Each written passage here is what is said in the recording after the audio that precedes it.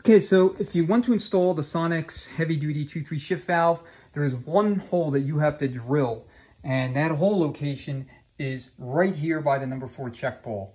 And so they have you drill a 1/8 or 125 thousandths hole in this direction, okay, through this casting wall right here into this void. So here's the instructions. Okay, now what I've done is used a smaller bit. I think this is like, I don't know, 86 thousandths maybe, something like that. So I can drill a pilot hole. Makes it a lot easier. Then what I'm going to now do is follow that up with the 125 or 1/8 drill bit, 1/8 drill bit, so that I could finish it off and then we can install the valve. So the valve is drop in. You don't need to ream the bore or anything like that.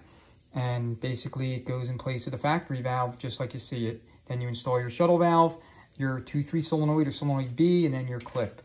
And that's basically it. So that will give you overruns on in first, second, and third, or manual low, drive 2 and 3.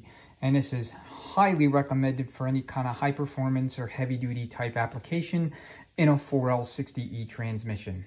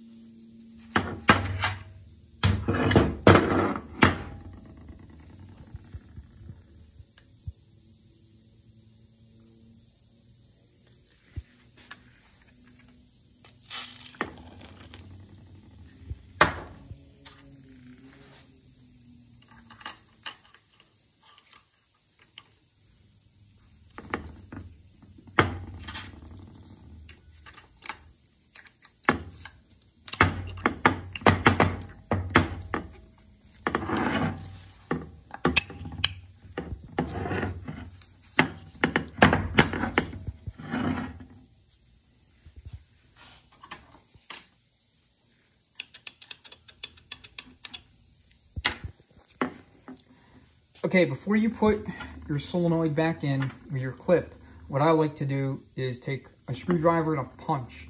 I'll put the punch here, and then I'll have the screwdriver, way back where I can start levering or prying forward, and I will move the shift valve to and fro so that I can confirm or deny it's not going to drag in the bore.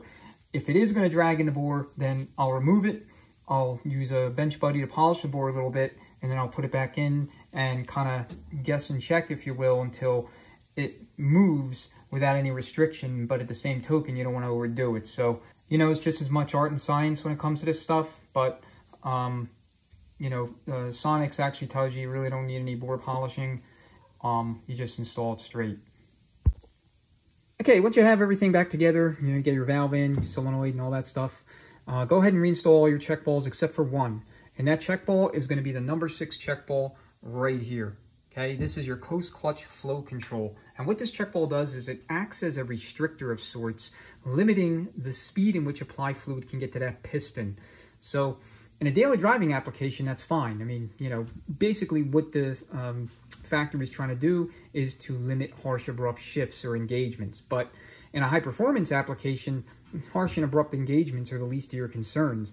The main thing you need to do is reduce the amount of slip as much as humanly possible between shifts or engagements. So if you're doing something street strip, you're going down the track, or if this vehicle is being used in a heavy duty towing and hauling type application, you're going to be using your manual range positions a lot more often than somebody that's just using their vehicle as a daily driver. So by not having this check ball here, you hasten and quicken the speed to apply for your coast clutch, therefore keeping it healthy. And that's what you want to do. So all your other check balls are to be reinstalled, including the one here next to it in the bathtub, but do not install this one if you want to realize the full benefits of installing that Sonnax heavy-duty 2-3 shift valve. All right, that's the video. Thanks so much for watching. Greatly appreciate it as always. If you have any questions, comments, go ahead and leave them below. Otherwise, enjoy the rest of your day or evening. Thank you again. Take care. See you on the next one.